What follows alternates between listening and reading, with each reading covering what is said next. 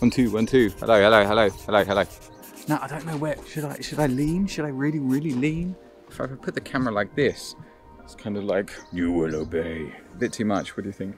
Hello everyone. Welcome to A Great Alternative. Today is probably one of the most exciting days that I've done for filming for this channel. I'm at Llandovery's Pride event. It's the first one in Llandovery. What this video is going to be about is basically just me learning about the day, about the event, about the community that has organised everything and do other things. And I won't lie, it's also a way for me to meet hopefully some new friends, because as Alicia would say, I'm kind of thirsty for friendship. So hopefully it's going to be an amazing day and I can't wait to take it with me. Let's go. Llandovery Pride makes some noise!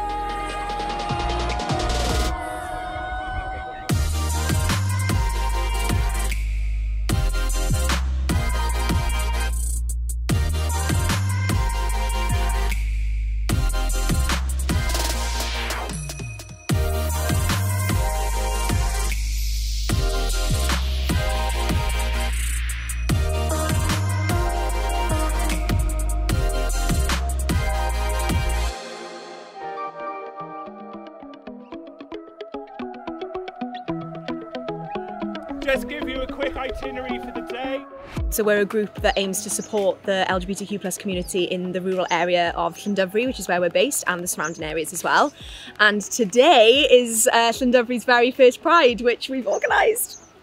We started off with a speech from the mayor, which was beautiful and heartfelt.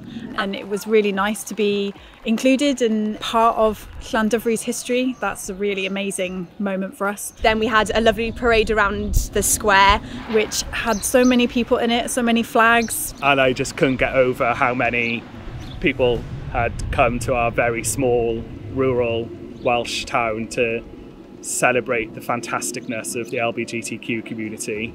Then we've had story time with Niall in the White Hall, which was just magical. That was so brilliant. They are so talented.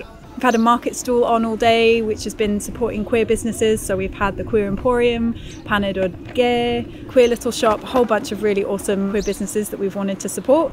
We had a soapbox stage, so we have people doing poetry and talks and music to kind of raise awareness of the issues that LGBTQ+ people are facing. We've got a film festival, and they're for first time LGBTQ+ filmmakers.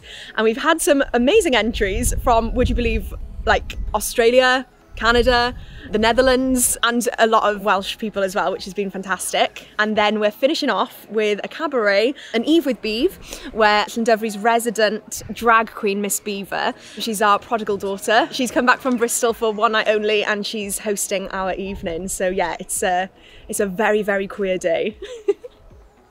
I'm most excited about the cabaret night. I'm over the moon that we've got my brother hosting. So my brother is obviously born and raised in Llandovery, lives in Bristol. He does a lot for Bristol Pride. So I was like, if we can tap into him and rinse him of all of his stage knowledge, then that would be good. I'm really looking forward to the cabaret act. I think we've got a lot of really great performers and it's nice and varied. It's not just all one type of thing. So I think there's going to be something for everyone. Mostly I've just enjoyed seeing so many people in rainbows and flags, and lots of young people as well who've like really got into the fact that it's Pride here. That just makes me super, super happy.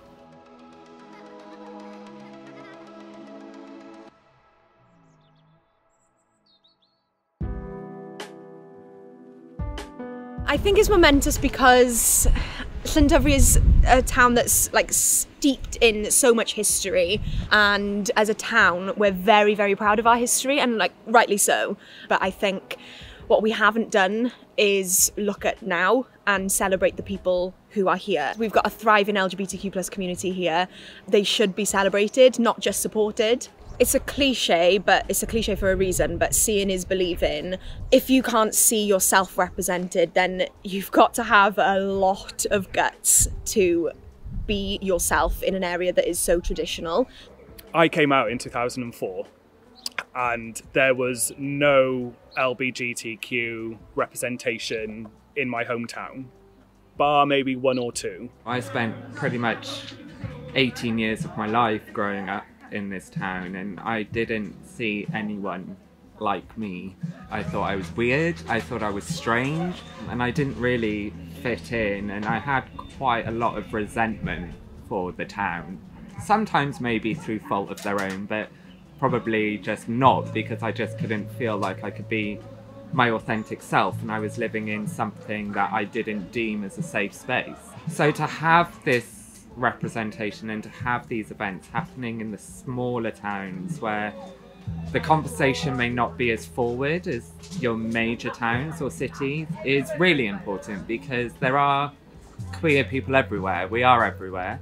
So today, but also what we do as a hub in general, I think is very important for our younger community to know that it's okay to be queer and it's okay to be you, and you should be supported and you should be celebrated. But also for the older generation, so my age plus, who feel like who had to move away, to come back. When it comes to actual physical representation, it's just letting the LGBTQ community from this area know that you're not alone. We're here.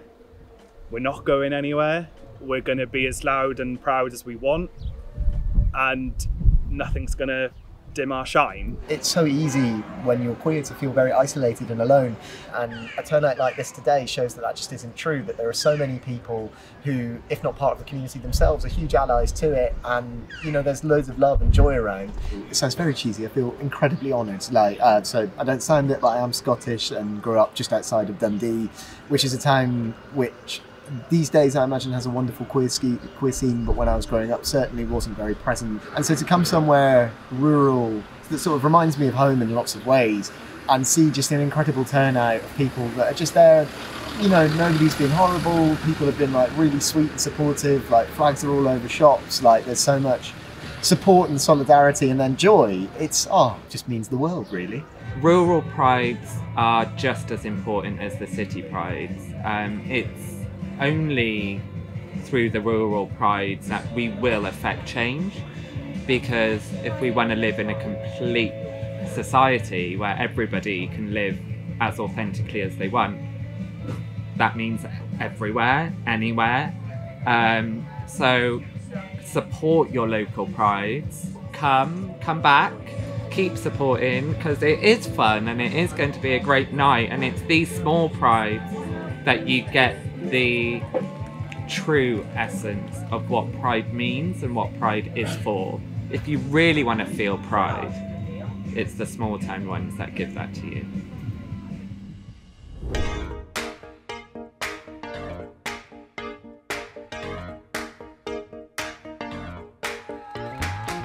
The Heart of Wales' sort of main mission is to just connect LGBTQ people, provide services and space for them to socialise, to hang out, you know, all the things that everybody else does, but in spaces that are safe for us, that are just supportive and celebrate who we are. We do a film night once a month. We do that in the hall here. We hire it out and we have a big screen and we put on LGBTQ plus films. We organise a trans meetup in Llandovery, so it's a space for trans people to come and connect and mostly craft and talk about cats, it would seem. We also get together and do brunch. I've taken people on foraging walks, that kind of thing, like just anything really that we can do. We've organised a Welsh conversation group as well, so a space where people can come and learn Welsh. I've been learning Welsh for a couple of years. It's a really great space to practice, but it's a space where we can share our pronouns and where we learn and practice gender neutral language. So yeah, all kinds of things like that. Everybody who is helping to organise, who's part of the Heart of Wales, is a volunteer. That we do this because we love it and because it's really important to us, because we're part of the LGBTQ plus community. And yeah, I think that what we've achieved in a year with a group of people who are just doing it basically in their spare time is absolutely incredible, and I'm really, really proud of all of us.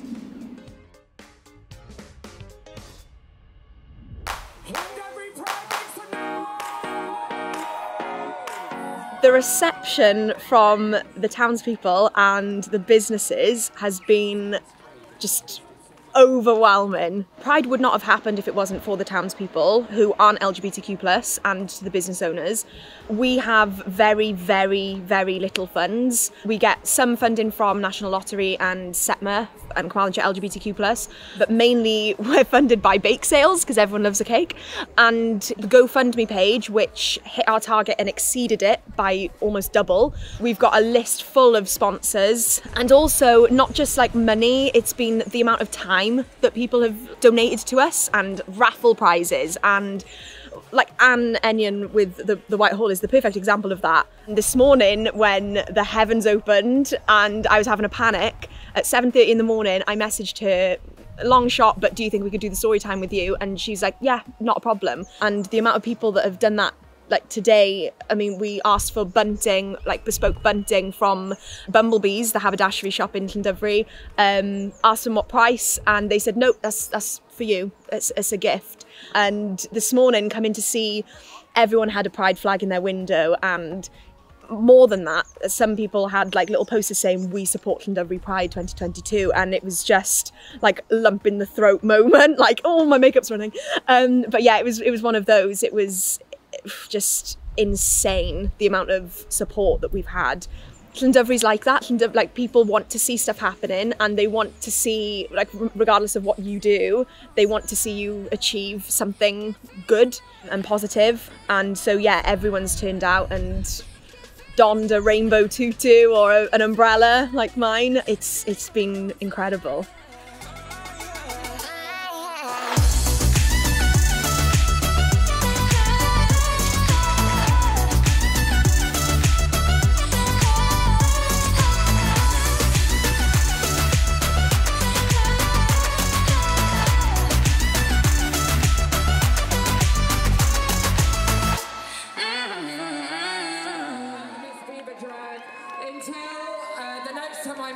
As a boy, so I'll see you then. But until then, have a lovely night. Good night! Give it up for Miss Beaving! Raise the roof! Come on! Right, I know it started raining, but I'm going to get on my box now. So brace yourselves. I might get emotional and I might eventually cry. So.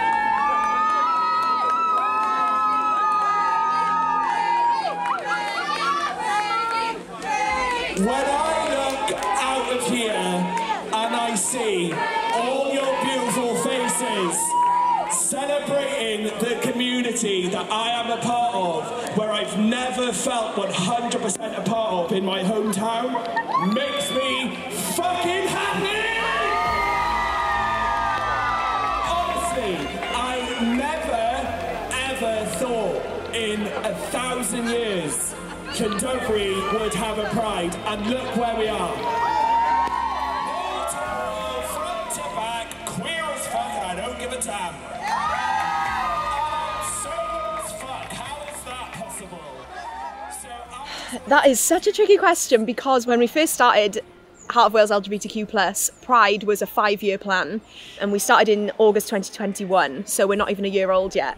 So our 5-year plan has been like completely smashed, it's gone. So gosh, I don't know. I mean, I'd love to see, I mean, we've got one cabaret stage tonight. I'd love to see maybe a poetry stage one place, a cabaret stage another, the Welsh ballroom community, I'd love to see them doing some voguing for us, a comedy stage, stand-up stage. I like to see like a proper festival. I envisage a whole bloody weekend.